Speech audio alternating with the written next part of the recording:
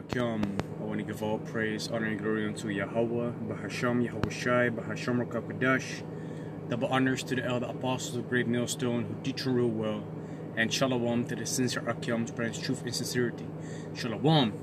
So in this video, I want to go into basically the consumption of alcohol and what the scriptures say about it, and what my own experience is concerning drinking too much or too often, and compared to drinking basically in season with moderation,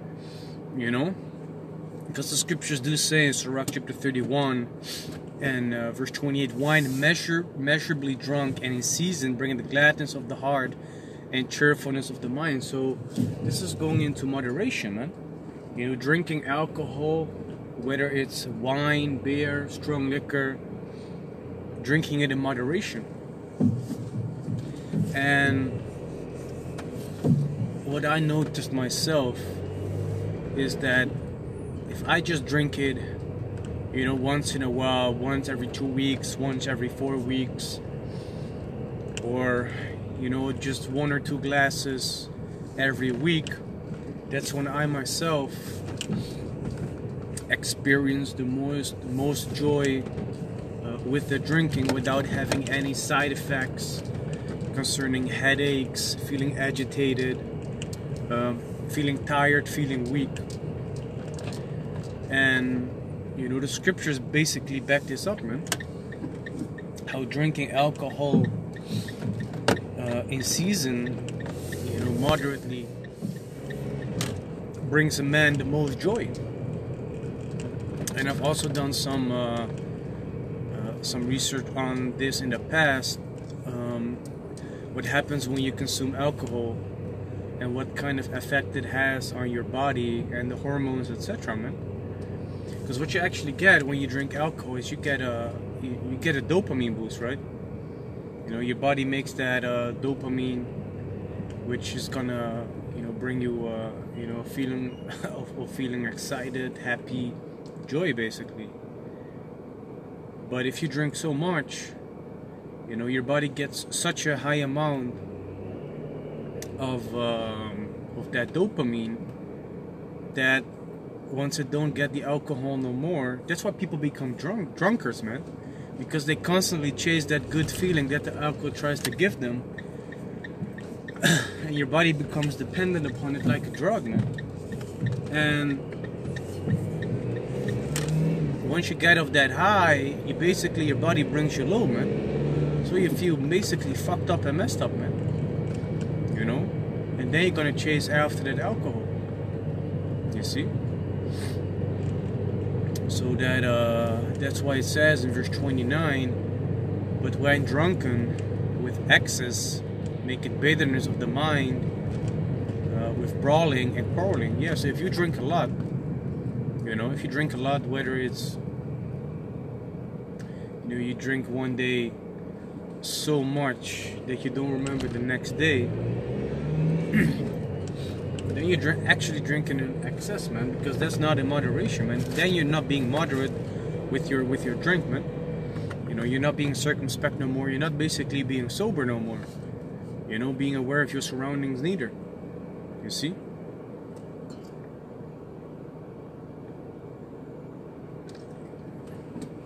And also, what I noticed myself when I drank a lot, or when at times I drank a lot, I really felt very agitated, short-tempered, tired, weak. Why? Because the alcohol does have an effect upon the body, man. It does have an impact upon, your physiological well-being. So where the scripture says that it being drunken in moderation is where comes the most benefits of it towards a person, being glad, and the health benefits that it might have of, slightly thinning the blood here and there. If you drink too much, it is going to have side effects, man. It's the same as drinking water. Water is healthy, but if you drink 6 liters in 1 hour, you're going to die, man. You're going to die, man, because your body has too much, the cells get too much water, until you die. So yeah, water is healthy. I won't say wealthy. Water is healthy. Wealthy. Water healthy. You know, water is healthy, but hey, there's a limit to it, man. Same with the alcohol. There's a certain amount, you know, that a man can drink. And hey, people, you know, sometimes try to, you know, search for their limit. You know, 1 bottle, 2 bottles, 3 bottles. You know, that's not good, man. You know, when you feel that you're feeling like, hey, I feel in the zone, I'm happy, I'm smiling, I can have a good time, I'm vibing on the beat. Hey, for me, that's the moment that I decide it is enough. I can feel when it's enough. You know, there was this one time when this new brother came in, you know, and he was introduced to the liquor, and you know, and at first he didn't like it, but you know, I gave him a couple of things here and there to basically easily, you know, get into drinking a little bit of wine, a little bit of beer, you know, the sweet stuff, you know. And then he took it upon himself to take it so far that he was trying to look for his limits, man. 1 bottle, 2 bottles, 3 bottles, and try it, and still trying to, you know, maintain a normal being, basically. And my brothers oftentimes told him like, hey, it's too much. It's too much. And, you know, he came to the point of realization himself that indeed there was a certain limit, because he saw that there's not really that benefit to it, man. You know, drinking so much.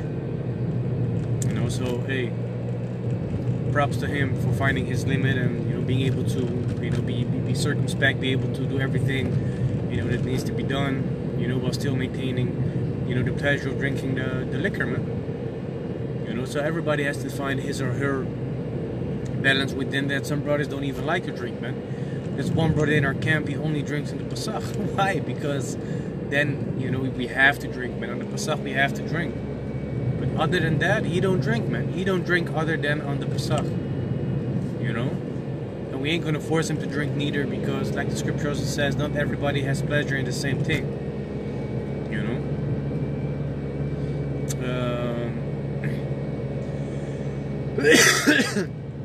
Sirach 31 and verse 30, drunkenness increaseth the rage of a fool, so he offend, it diminished strength and make it wounds. Yeah, because you're gonna start doing stupid shit, man. You know, you're not even there no more. You know, like the brother Yeshua also said, you know, demons have easier time to jump upon you and basically take hold on you and on your vessel, man. You know, you're gonna do stupid things, man. You're gonna rage. You know, certain thoughts come in your mind. You know, so the boundaries, you know, evaporate. You see? And then you'll be like, yeah, man, you know, you're gonna say things, you know, that you don't even mean like that, but you offend another brother by saying these things because the boundaries disappeared. You know, you also think you're gonna be strong as hell when you drink. Meanwhile, you become weak as hell, which it says it here, man. It diminishes strength, man. When you drink as hell, it diminishes strength, and then a day later on, you feel weak as hell too.